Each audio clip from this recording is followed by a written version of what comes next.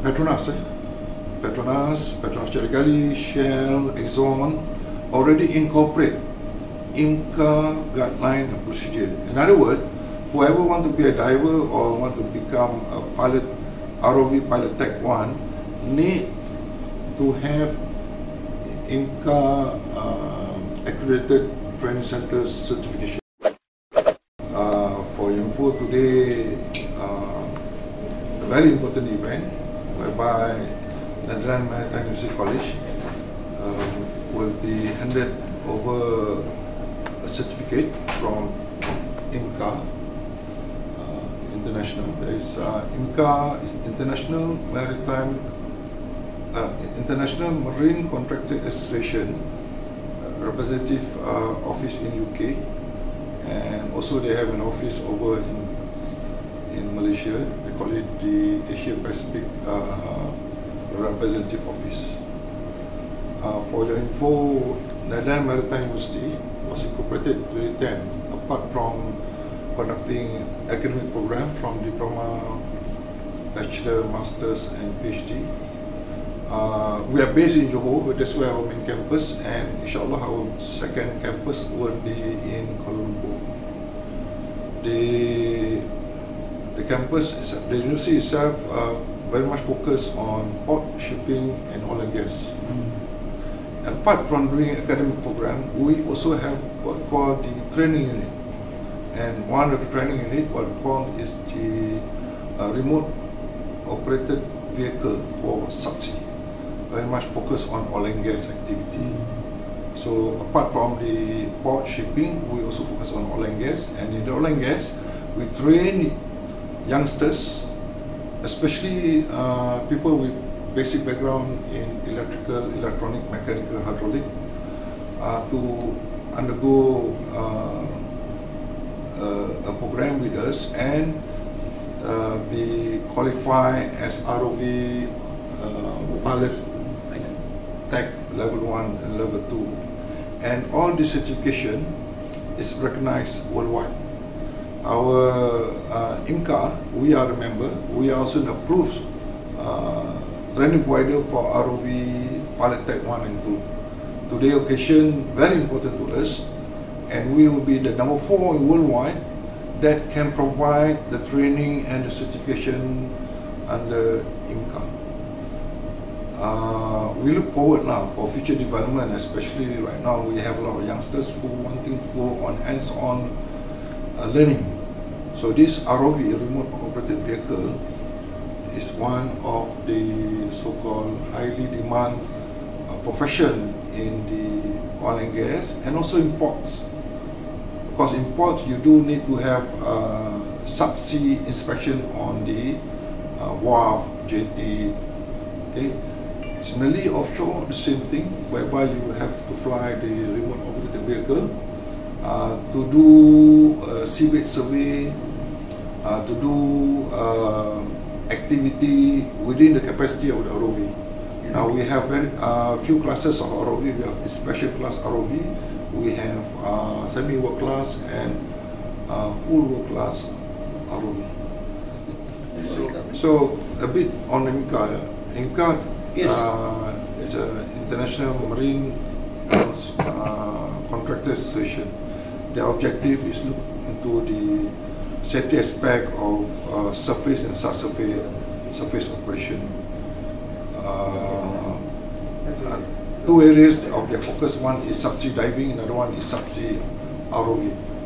So for any organization wanting to issue certification, they need to get IMCA guideline procedure and get themselves accredited by IMCA. And for your info, Petronas, Carigali, Shell, Exxon already incorporate IMCA guideline and procedure. In other words, whoever want to be a diver or want to become a pilot, ROV pilot Tech 1, need to have IMCA accredited training center certification, certificate from accredited IMCA training facility, and one of them is us. not diving in. We plan to do diving also in time to come. The SOP drawn up by Netherlands must be approved by IMCA. Okay, with IMCA, Checklist. IMCA will set the guideline and procedure. Is for us to expand based on the basic guideline and procedure. So that is one requirement before they give you the approval. It's like a safety officer list. Correct. So they will do. They come. We just completed a audit in November. They came in for 2 days from UK, and what they do, they check documents. All the documents are in place. The learning manuals, the teaching methods, from document to PowerPoints, and how our lecturer conduct instruction. Because we need to take up a video of our lecturer, how he conduct a class. So this requirement very stringent, and at the moment, as I mentioned just now, we are the number 4 in the world having this accreditation for ROV Pilot Type 1 and 2. Dan kami pun telah diberi keperolehan oleh Kementerian Pendidikan Tinggi sebagai University College. InsyaAllah kita punya hala tuju ialah untuk menjadikan sebuah universiti full blown university lah. InsyaAllah dalam setahun 2 lagi kita akan tu.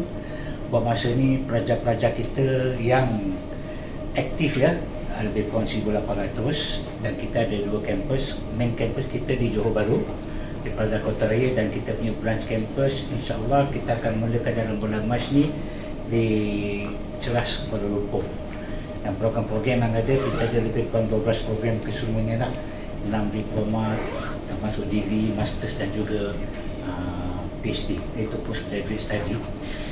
Dan ada tuju kita merancang untuk insyaAllah tahun ni kita mungkin akan tambah lagi 1,000 pelajar, dan dalam 3-4 tahun lagi kita punya plan untuk dapatkan 5,000 pelajar supaya kita boleh jadi full blown University College.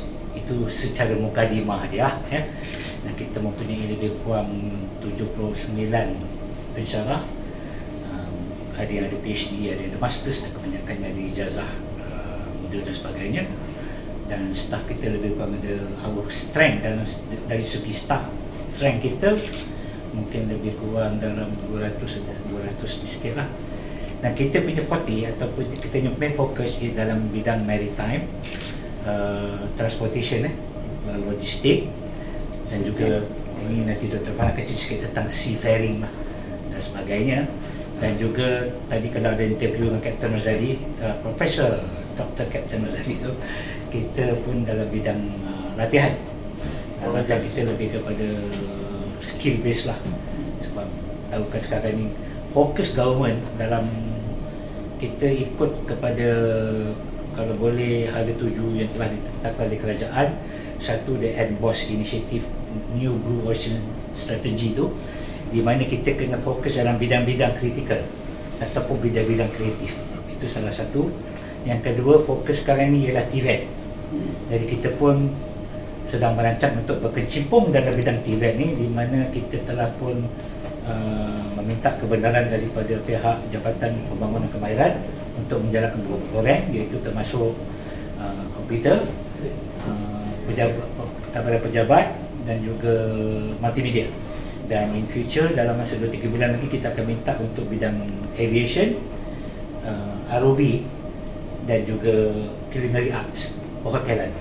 Jadi we are diversifying, ataupun kita tengah diversify dalam beberapa bidang. Kalau dalam bahasa pengurusannya lah, kita lebih kepada horizontal diversification, maknanya dalam bidang pendidikan, dalam bidang skill, tapi kita pecahkan antara pentadbiran, pengurusan, social science dan juga liberal arts.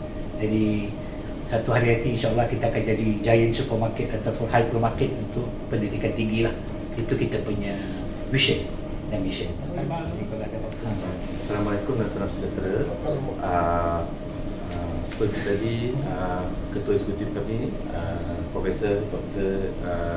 Dato' Asyaruddin telah mengkongsikan sedikit banyak mengenai institusi dengan dan syarikat kami. Mungkin saya ingin mengambil kesempatan untuk berkongsi event pada hari ini, di mana ini adalah event yang bersejarah bagi kami, di mana kami telah mendapat pengiktirafan daripada IMCA untuk menubuhkan satu training organisation bagi kategori untuk menghasilkan ROV Tech Pilot, which sekarang telah sedang disandardiskan oleh IMCA, dan masa depan kita memandangkan masa depan di mana nanti semua peluang pekerjaan yang merangkumi di bawah bidang ROV Tech Pilot ni akan perlu sertifikat. Enforcement akan berjalan dalam masa dekat ni, and kami bangga dengan